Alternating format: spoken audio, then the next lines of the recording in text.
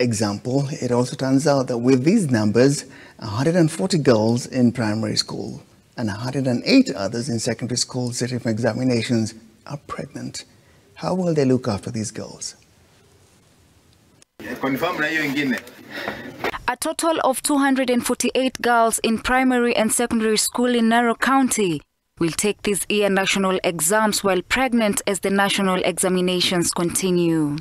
Leo tuko hapa tukiwa county security team pamoja na Minister of Education officials kulonji officially mambo ya national exam ya 2022. Tulianza hapa saa 11, tumepeana exam ya grade 6 na pia class 8.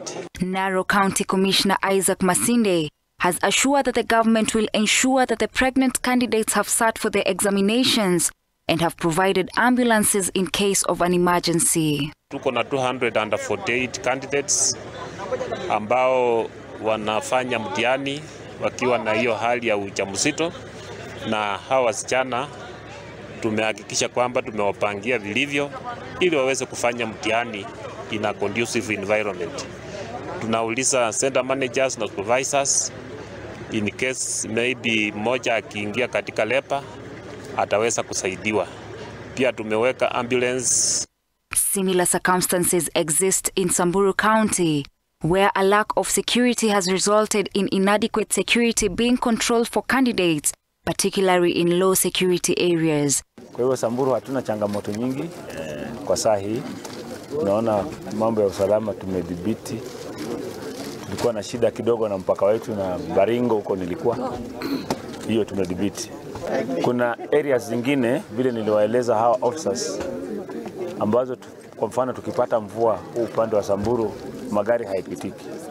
Mheshimiwa Rais na Wizara ya Elimu wamenipa chopper helicopter ambayo yuko standby kwa areas ambazo hazitapitika kwa magari.